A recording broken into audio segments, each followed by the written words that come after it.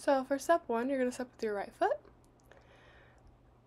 and then left foot, and then triple step, hip hop with your left, spin over your left shoulder, 3-point turn, and then you're going to face the opposite direction.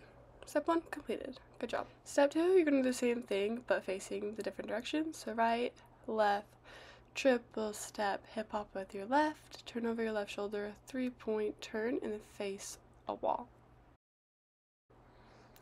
So you're going to do little country things. You're going to do right, left, right, stomp with your right foot, then country, whatever that's called, and then do that thing again, and then you're going to step, stomp, stomp, and then you're going to start all over.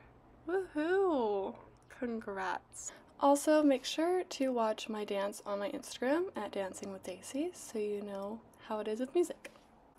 I'm going to show you this thing again. So right, left, right, stomp with your right foot, stomp, stomp, country thing, do the thing one more time, then step, stomp, stomp, stomp, then start all over. Good job. So for the wall, is you're facing your first direction, right? Then you're going to do your 3-point turn.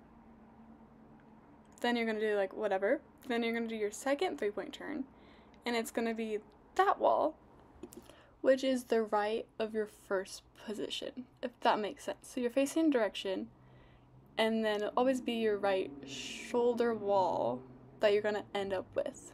So you're facing that way, but then after the second 3-point turn, it's going to be the right shoulder that you're going to end with, if that makes sense. So you're starting with that direction, then you're going to end with the right shoulder. So you're always going to rotate to your right, if that makes sense.